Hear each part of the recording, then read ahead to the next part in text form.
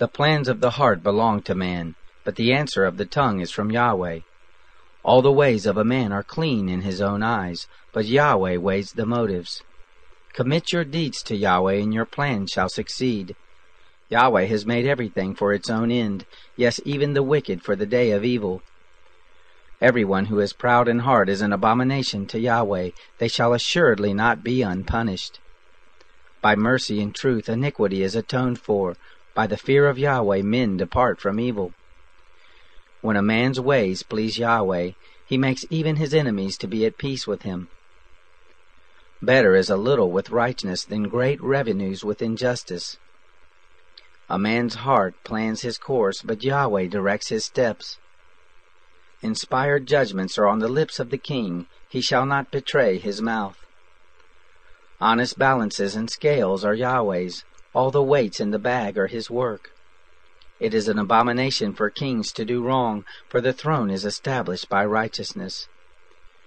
Righteous lips are the delight of kings. They value one who speaks truth. The king's wrath is a messenger of death, but a wise man will pacify it. In the light of the king's face is life. His favor is like a cloud of the spring rain. How much better it is to get wisdom than gold. Yes, to get understanding is to be chosen rather than silver. The highway of the upright is to depart from evil. He who keeps his way preserves his soul. Pride goes before destruction, and a haughty spirit before a fall. It is better to be of a lowly spirit with the poor than to divide the plunder with the proud.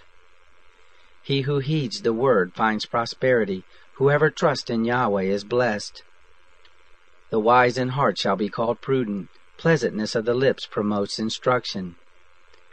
Understanding is a fountain of life to one who has it, but the punishment of fools is their folly. The heart of the wise instructs his mouth, and adds learning to his lips.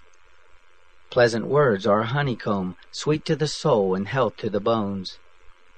There is a way which seems right to a man, but in the end it leads to death.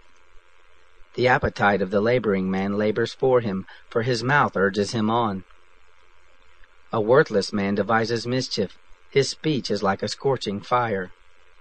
A perverse man stirs up strife. A whisperer separates close friends. A man of violence entices his neighbor and leads him in a way that is not good. One who winks with his eyes to plot perversities, one who compresses his lips is bent on evil. Gray hair is a crown of glory. It is attained by a life of righteousness. One who is slow to anger is better than the mighty, one who rules his spirit than he who takes a city. The lot is cast into the lap, but its every decision is from Yahweh.